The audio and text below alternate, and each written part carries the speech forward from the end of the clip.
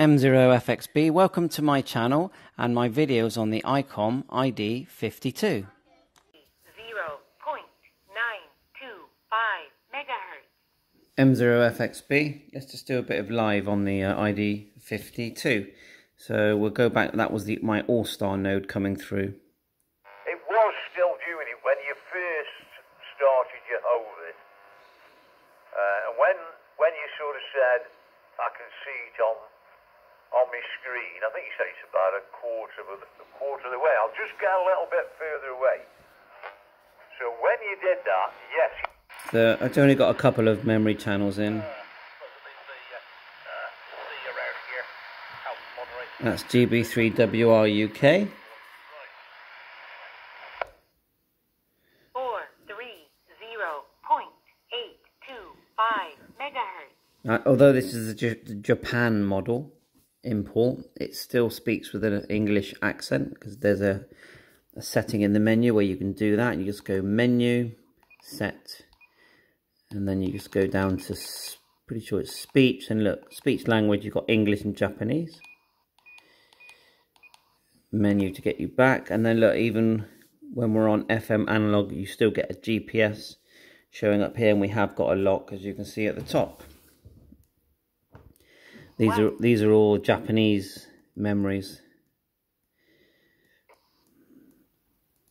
Now if we want to go into DR mode, we just hold this down. We've gone into DR mode. Now this radio's got two DR modes. It's like two D-Star radios in one. There's my hotspot. Now sometimes in the morning I have to reboot. So look, nothing coming there at all.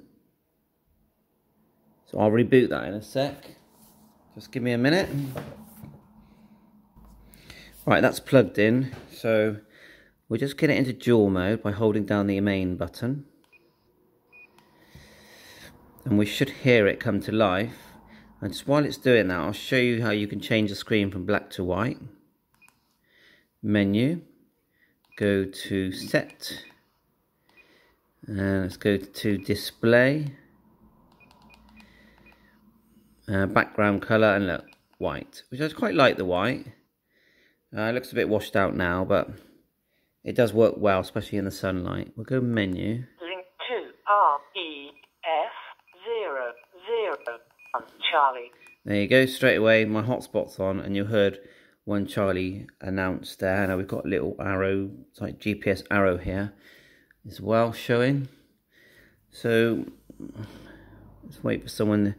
My open spot here, which is on the B band, was on 30 Charlie. I'll just show you the GPS. So go menu. This is I call it the quick button. You've got an FM radio, but we'll turn that off. So quick button. Let's go to GPS info. There you go. There's the satellites. Nice cup of tea here in the UK. Menu. Just, I think to go back, you just push that, yeah. So menu, GPS, and there's my position. And you can put it into memory, so I need to change that because it's not accurate. Okay, so no activity on D-Star there. And if you want single receive, you just hold down the button again. There you go, that's single receive. And if we go into normal mode, hold down the DR, and we'll do it at the bottom on the other band as well, the A. We'll go to dual. That's what it looks like in normal memory mode, and then VFO, B band, VFO. Look, that's the sort of VFO that you would get. And then mode, you've got a mode button here, and at the top here it changes. FM, you know, narrow. Hear that? DB, FM, FM. You know, A and B band. DB. And it's full duplex. Memory, you've got a whole memory section. You've got. I haven't really used the scan section yet. FM. Let's hold it down. Let's do all. And look, it's now scanning. Turn the channel container backwards, controller backwards, it scans that way. and forward, and I'm sure when it finds something it will stop. Hold down for scan again. And you've got these, I need to do a menu just on the scanning side, sorry, a video on the scanning side. But you can see how you can choose, look, you can go to that section there, that was 2 meter section. That'll be a link. Volume is the lower round button, and you can have it separate or you can have it all. You don't have to control both VFOs simultaneously. And that's just in the menu. Just go menu. Let's come out. I've locked it now. So let's just come out of lock. Just holding down the menu bar. So we go menu, set, and then we'll go to sounds, volume select, all, FM radio separate, all separate. So we're on all at the moment. I mean, it's packed full of functions. So let's just go back into my memories and go back to All Star. The speaker on this is louder than the 51, I would say. Now I've got more used to it. You're probably thinking much around the board. I quite like the new ICOM one.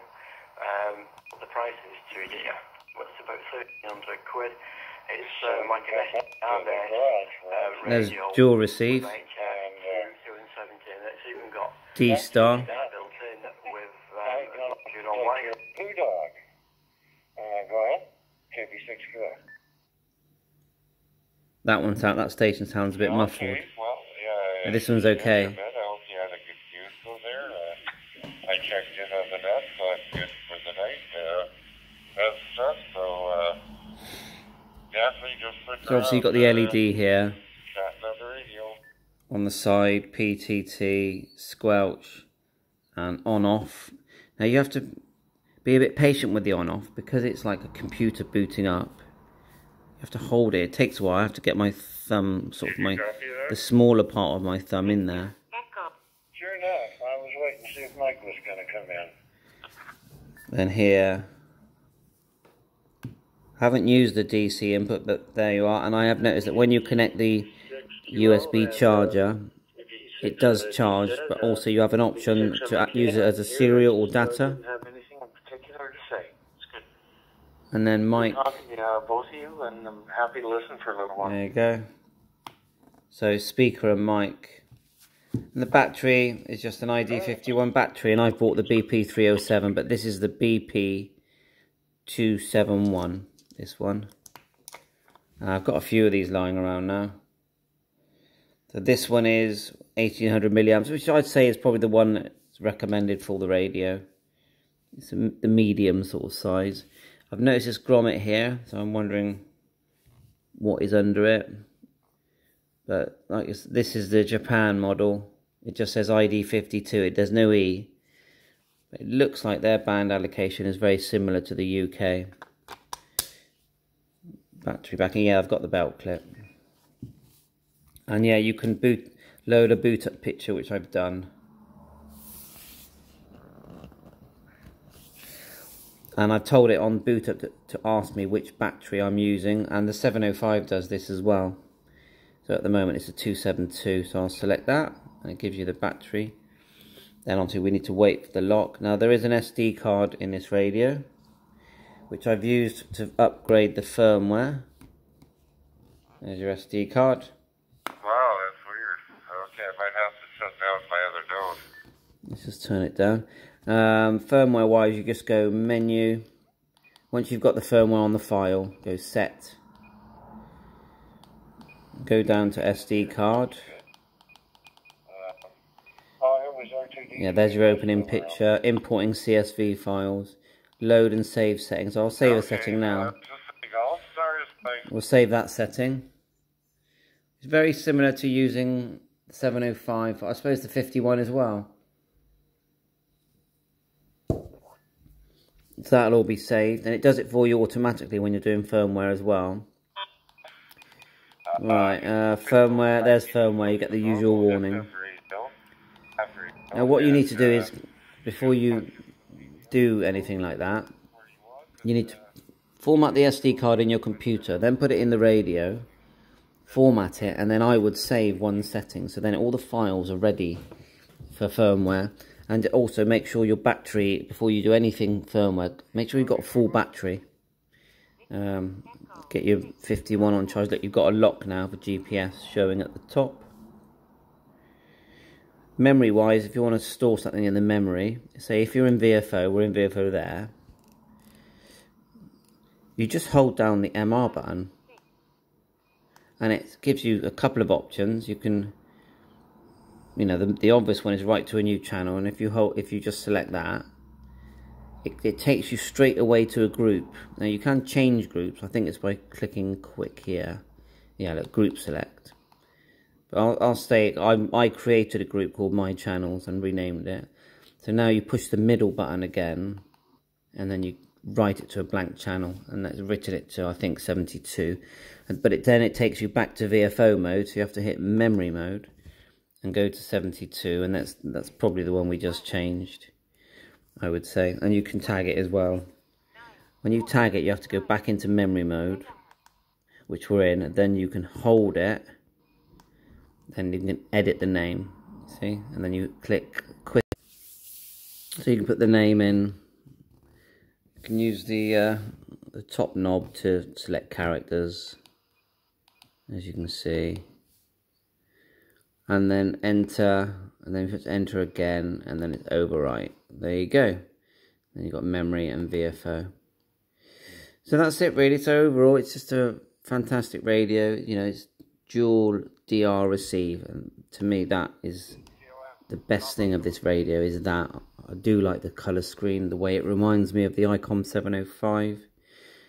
I haven't really touched my 705 since I've had this, so that says a lot, because I'm enjoying using the 705 experience in my hand. I can just walk around. I definitely always make sure I've got my strap in my hat on. I don't want to drop it. We've got no leather case, but you know, the leather case hides how nice looking this radio is. I think ICOM have done an excellent job with this radio. I haven't found anything about it I don't like, and I think that, yeah, the price is you know, £500 is a lot of money for a handheld, a lot of money. But you've got something that really you'll keep for it, I would say, for at least 5 years before they decide to start changing it. And I think it's worth it. So 7.3, thanks for watching. Just got this little rubber duck, just if anyone else, I got from eBay. Maybe like £3, just easier. Big long antenna can be a bit, you know, but it's not a good one for if I want to go out and get some really good contacts. And I wouldn't be using that. This is for home use only. And yeah, you definitely need a spare battery. And just the front keys, as far as I can see, I think they illuminate. Definitely the middle one does. Pretty sure they do illuminate. I should know the answer to that, shouldn't I? I think they do. So 7.3, all the best. Thanks very much for watching this video. If you enjoyed it and you find it helpful, please hit that like button and subscribe. 7.3, all the best.